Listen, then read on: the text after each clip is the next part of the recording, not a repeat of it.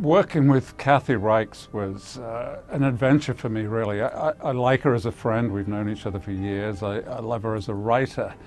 And I totally respect her as a scientist. I mean, everything Kathy does comes from this real-world expertise that she has in forensic anthropology.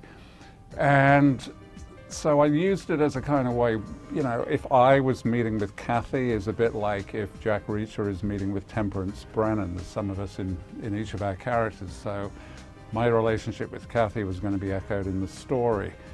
And we do write in very different ways. As a scientist, she's very meticulous. It's all very fact-based for her. She wants everything planned out and logical.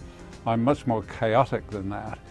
And so at the beginning it looked like we had no common ground at all for working, but both of us had written television before. And when you write television, you get into a situation where you know the thing that you do is going to be slightly altered and blended and meshed into the thing that the next person does.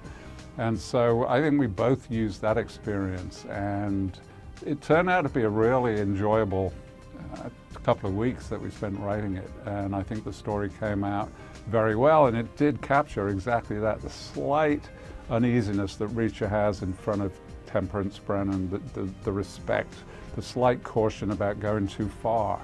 So I think, yeah, I think it came out exactly how we wanted it to do.